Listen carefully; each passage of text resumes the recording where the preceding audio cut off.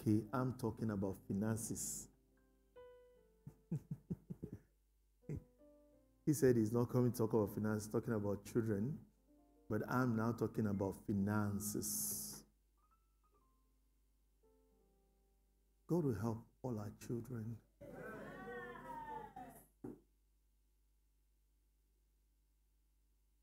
God will keep them, protect and preserve them in the name of Jesus. 2 Peter chapter 1, I'll read from verse 1 to 3. We'll be doing some teachings. We'll be doing some teachings this morning. Simon Peter, a servant and an apostle of Jesus Christ, to them that have obtained like precious faith with us through the righteousness of God and our Savior, Jesus Christ. Grace and peace be multiplied unto you through the knowledge of God and of Jesus our Lord. Verse 3. According as his divine power has given unto us all things that pertain unto life and godliness through the knowledge of him that has called us to glory and virtue.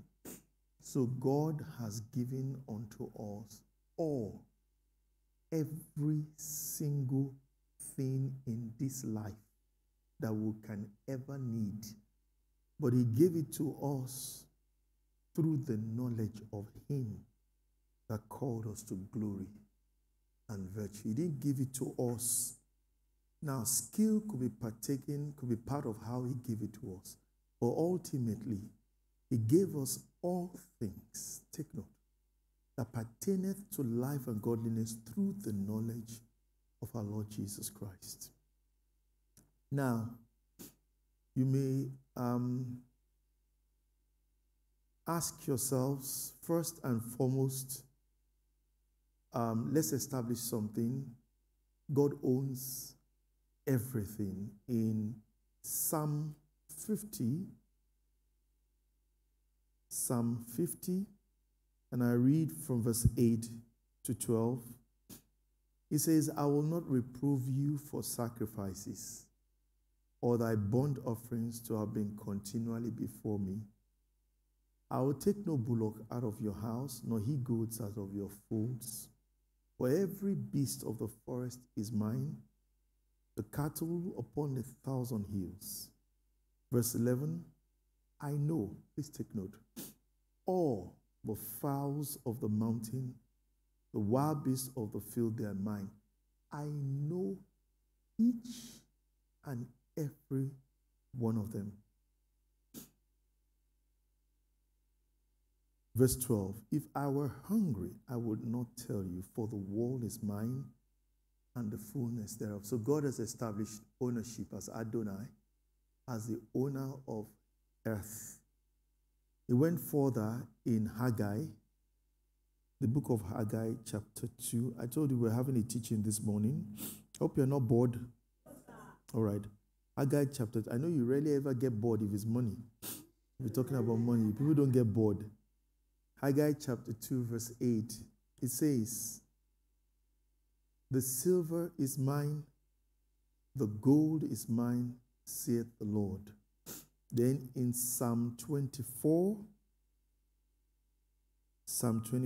it says, the earth is the Lord's, and the fullness thereof, the world, and they that dwell therein. So we've established one thing.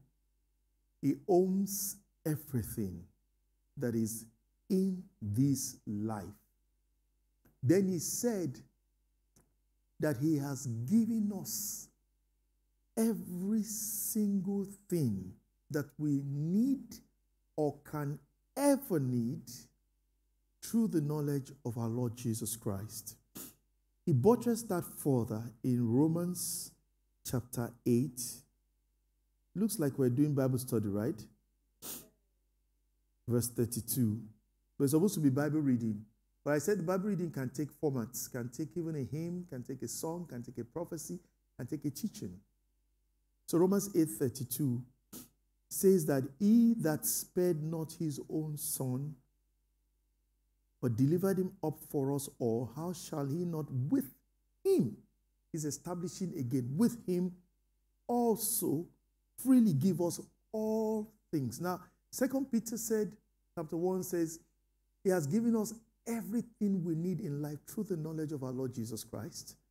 And Romans 8 says, he is giving us all things freely with Christ Jesus. Meaning, any of these things you will get from God, the Lord Jesus must be involved.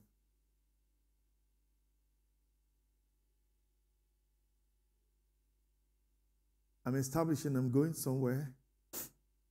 Everything in this life belongs to God.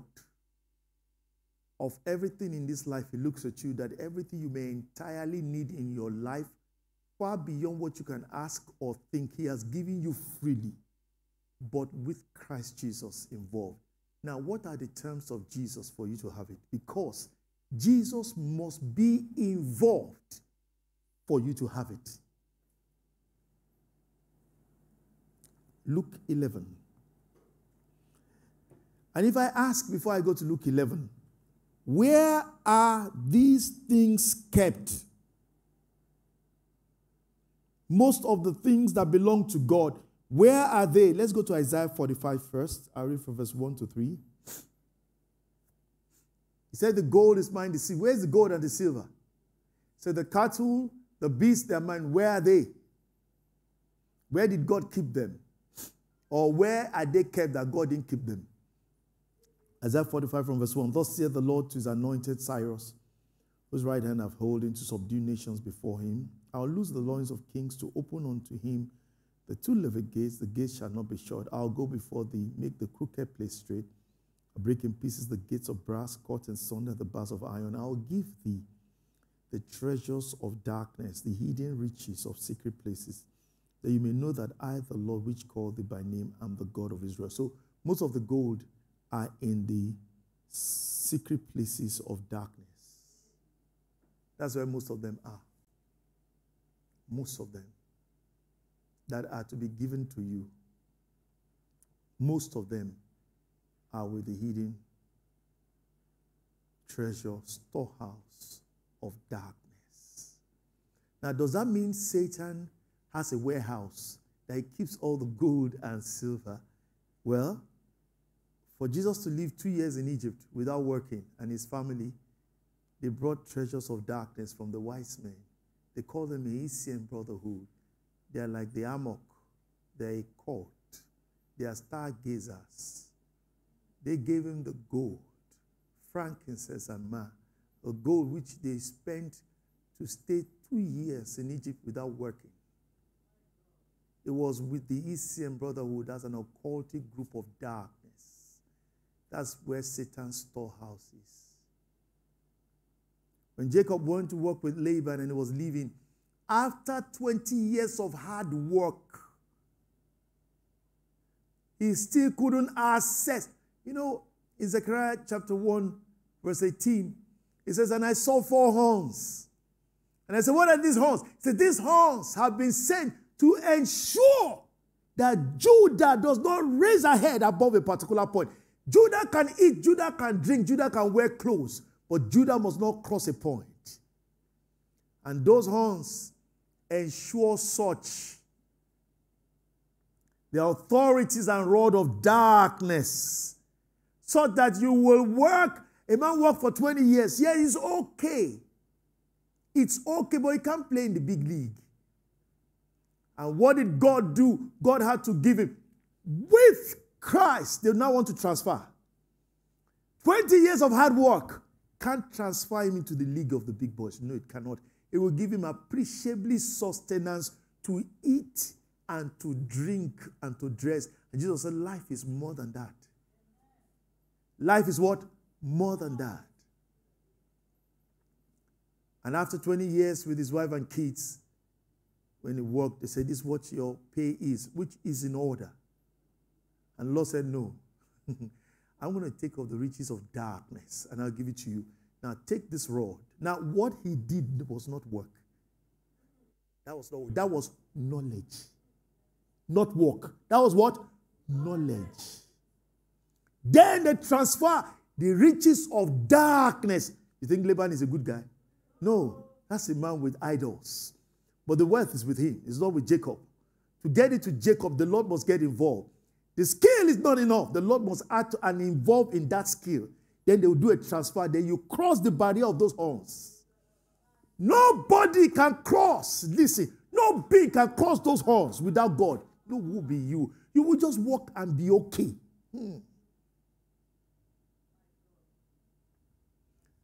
And for Joseph, he said, we have wealth for you, but it's in the hands of Pharaoh. Is Pharaoh the good guy? No, he's a treasure of darkness. So you will see where Satan has stored his resources with his men. And you saw how Joseph got it. Which work can make him have what he got in Egypt? No. God gave him wisdom and what? Favor. What work will Daniel work in Babylon? That he will have what Nebuchadnezzar put on him and made him third ruler in the kingdom. He interpreted a mystery that all his magicians could not interpret. He told King this dream. Only God can reveal that to a man. That's where those horns hold. He said, we don't stop you. We won't stop you from living a normal and a good life. You can live a normal life. But if you want to play at the elders of the gates, you have to cross us. We won't let you. And God says it's time to cross that barrier. And that takes me to Luke 11. That takes me to Luke 11. Today you will cross it.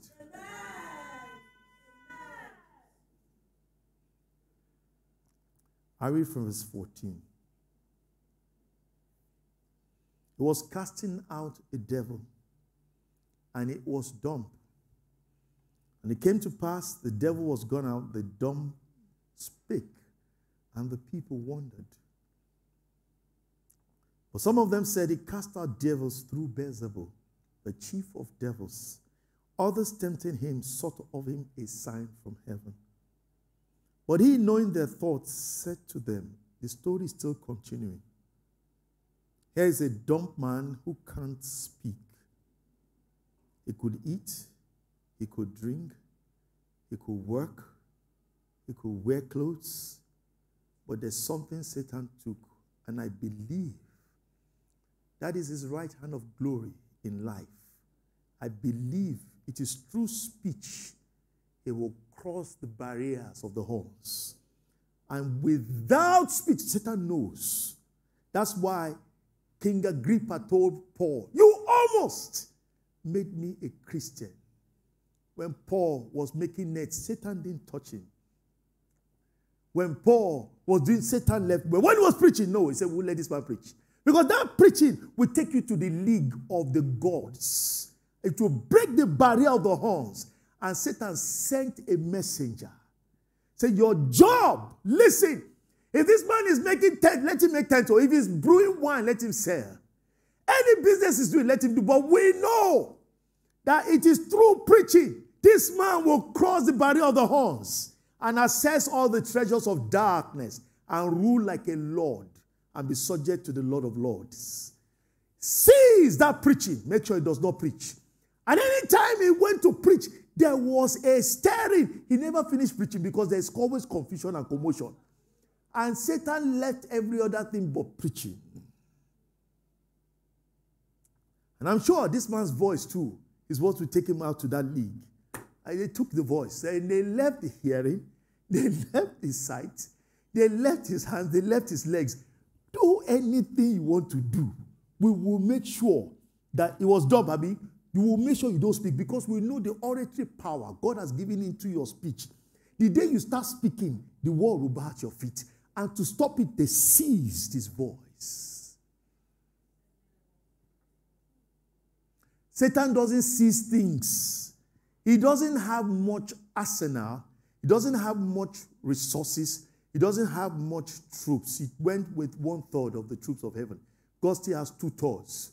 And Jesus alone is more than 10 million of all of them together.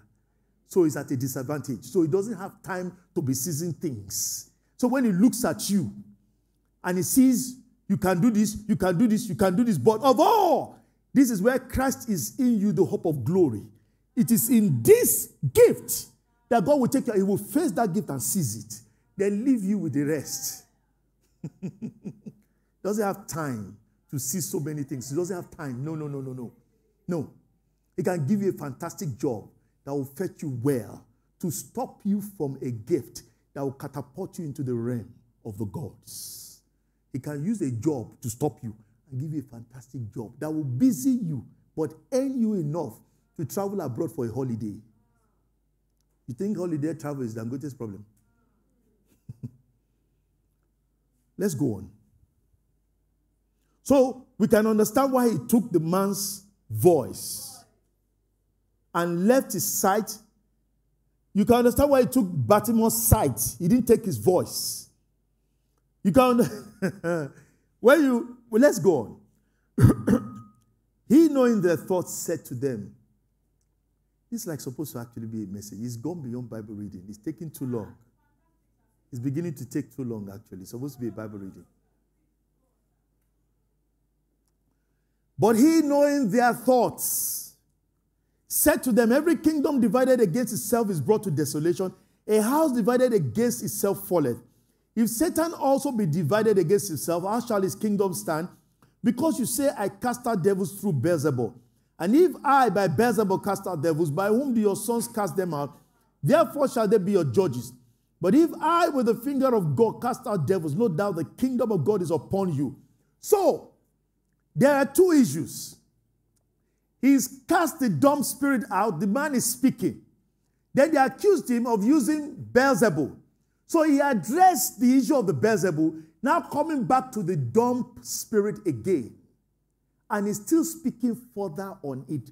Then he says, when a strong man armed keeps his palace, his goods are in peace. When a stronger than he comes upon him, overcomes him, takes from him all his armor wherein he trusted, he divides his spoil. Now, he has now skipped the issue of the contention of whether he's using Beelzebub or not. If they didn't say that, when he said, and it came to pass the dumb man spoke and people wondered, he would have continued with, when a strong man armed, he would not have said about, if I by the Spirit. So he was addressing the accusation they made that he cast out spirit by Beelzebub. And after finishing it, he's now continuing after casting the dumb spirit out, trying to make you see a point, which is, when a strong man armed keeps his palace, his goods are in peace. So when Satan took that man's voice, it became Satan's goods. It became what? Satan's goods.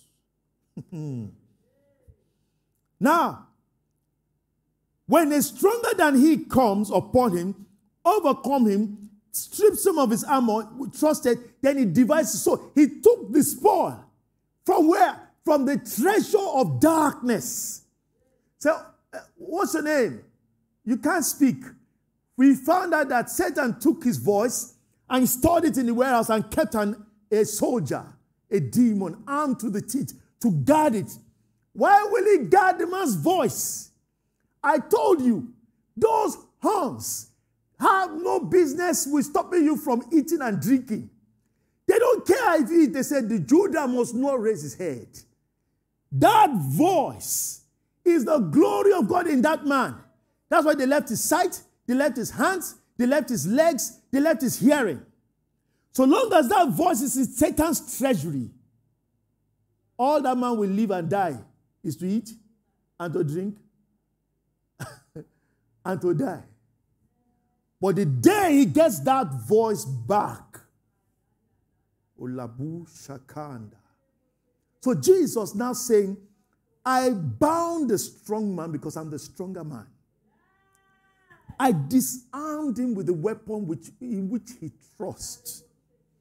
Now there are different weapons. The armor of Satan includes deceit. The armor of Satan varies. Then I went into Satan's storehouse, took his voice back, and gave it to him. And he spake.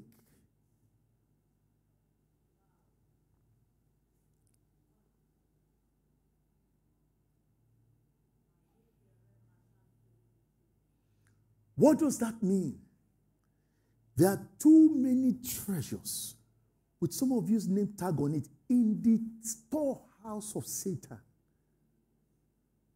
What am I doing this morning? I'm going to that warehouse. To do what? To bind that strong man. To do what? To strip him of his armor. And then to do what? And divide his spoil. How? When I take the spoil, he didn't say I have the spoil. He's going to divide it. Why? Because I'll take the spoil that belongs to Femi Batie. Yinka Batie. Oya Batie. So he divided the spoil back. That's why he said in Isaiah 45, I'll give you the riches of the secrets of darkness. Here, it's a voice.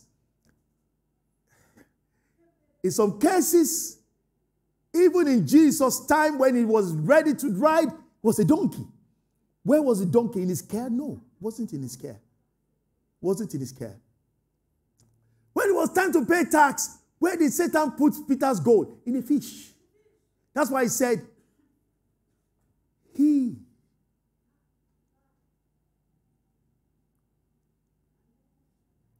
verse 23, he that is not with me is against me. He that gathereth not with me will scatter, because I am the one that knows where he kept that gold.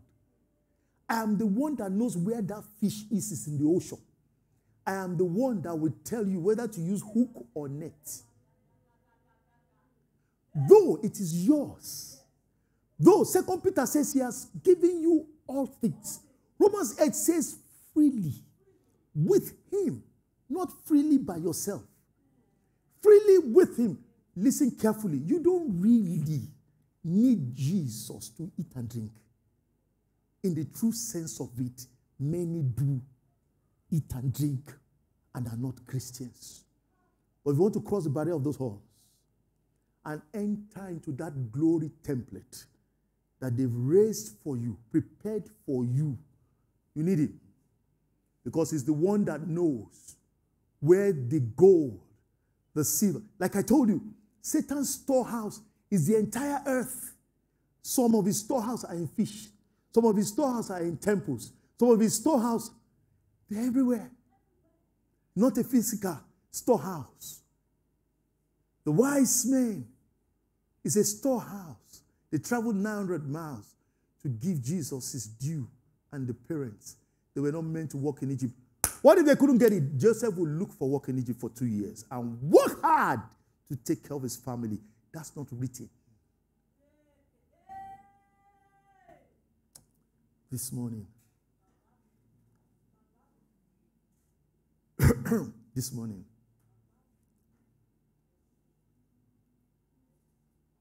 to the God, to the King, to the Father of our Lord Jesus Christ, I project myself into the realm of the Spirit. Every warehouse where your goods are stored,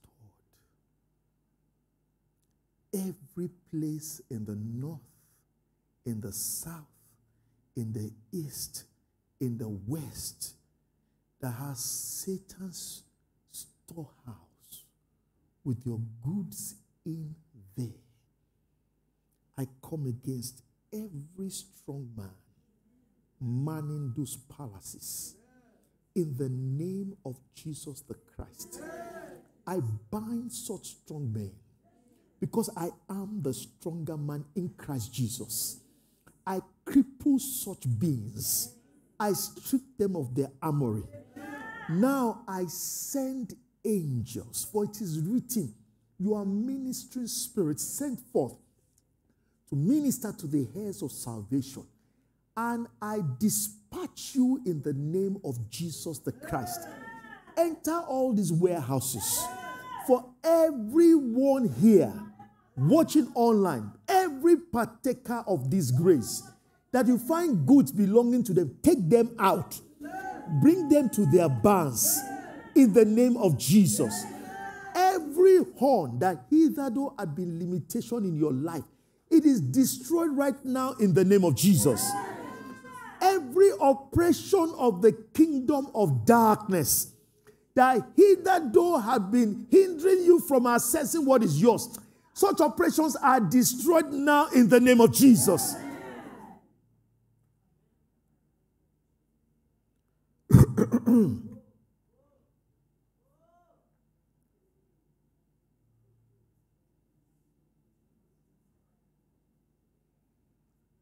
They say money definitely has wings and can fly.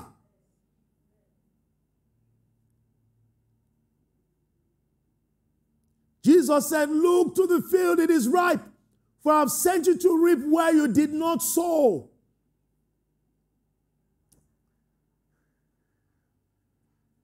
Others have sown. You now what? Gather and reap. Both yours. You know, in the year 2000, he said, I've commissioned you to destroy the spirit of poverty in the continent of Africa. You know those strong men, they are spirit of poverty. They deny people access to what is theirs. Then Satan gives it to those who pay dues to him. And he says the child, as long as he's a child, does not differ from a servant, but is under tutors and is under governors until the time appointed of the Father, meaning they will administrate his life. What is meant for him in the will, he can't have access to it until he matures. They give them to tutors who administrate, who now eat and give him what is less than what is his. But that has come to an end this morning. Amen. I'm not shouting, no, but I'm speaking with all authority. In the name of Jesus. That has come to an end this morning.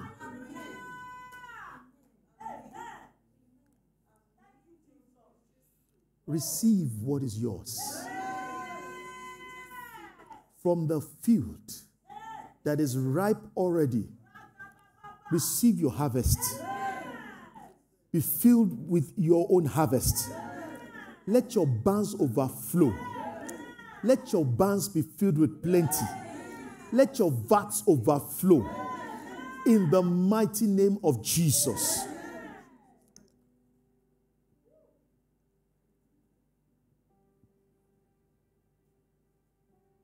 When they wanted to give Peter gold, the Lord said, take a hook, stand by this side, just drop it. Any fish that comes, just pick it. There's gold in it. It's not for Peter to go to the sea and be looking for fish and be throwing net. No. The Lord will guide you. He will give you the requisite wisdom of what to do, to have. You've already received it, to have it in the name of Jesus. Thank you, Father. Jacob worked 20 years. His pension and gratuity, when you put it together, is nothing compared to those few days God taught him what to do. When he had that, Jacob, Laban didn't complain. But when he took those rods, the Bible says, Laban said, even his children said, Jacob has plundered our father's house. Abi, that cord tied down, that man thinks is old, it's not his own. Let them just go and untie it and bring it to you. In the name of Jesus. You will have abundance and no lack. In the name of Jesus. You will lend. You will not borrow. You shall have no lack.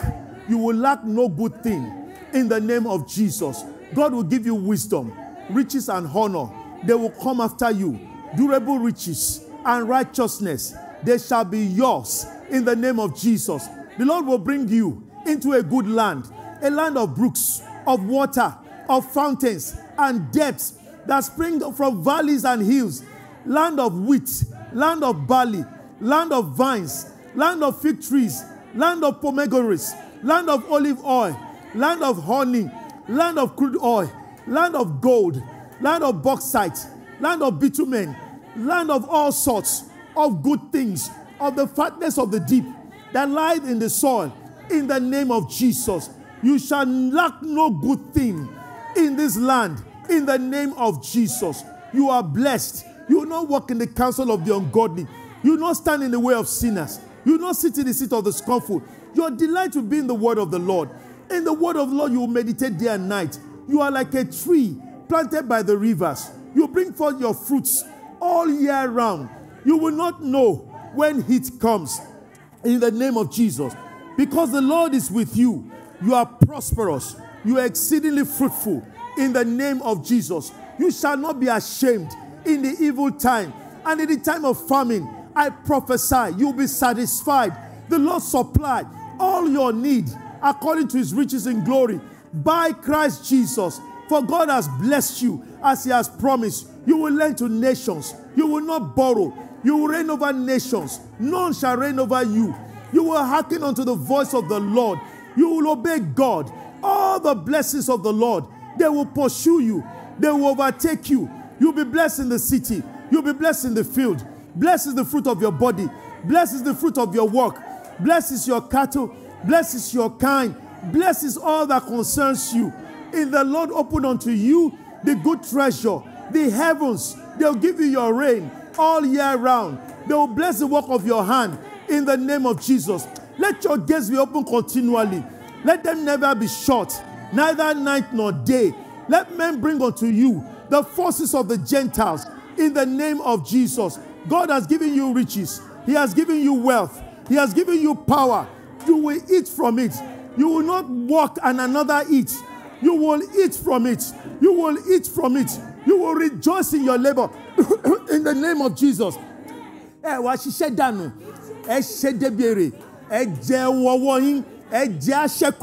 In the name of Jesus. You are planted in the house of the Lord. I command you, flourish in the courts of God. Flourish in this grace. Flourish in this grace. If this grace is real and it's of God, let it work for you. Let it work for you. Flourish in it. Abound in it. In the name of Jesus. To your old age, you'll be fresh. To your old age, you'll be flourishing. God will prove through you that there's no unrighteousness in him. In the name of Jesus. God will cause people to go out of their way to give unto you. They will give unto you in good measure, pressed down, shaken together, running over. They will give unto you. Men who have made promises and is in their capacity to give. Father, give them the grace to carry out the promises they have made to you in the name of Jesus. You'll be rich in this life. You'll be rich towards God. God will cause men, he will cause you to come to the wealthy place. You will greatly delight in the Lord. Your seed will be mighty on this earth. Your generation is blessed. Wealth and riches are in your house. You will leave inheritance to your children's children. And all the wealth of the sinner, they will be transferred to you. You will honor God with your substance and with the first fruits of all your increase. Your barns are filled with plenty. Your vats overflow. And they burst out with new wine. In the name of Jesus, the Lord bless your substance and accept the work of your hands. May grace work for you. May grace work for you. May grace work for you. In the name of Jesus. May you prosper. May you continue to prosper. May you keep prospering till you become exceedingly prosperous. May you obey the Lord. May you serve him. You will spend your days in prosperity and all your years in pleasure, in the mighty name of our Lord Jesus Christ. If you believe it, say amen. If you believe it, say amen.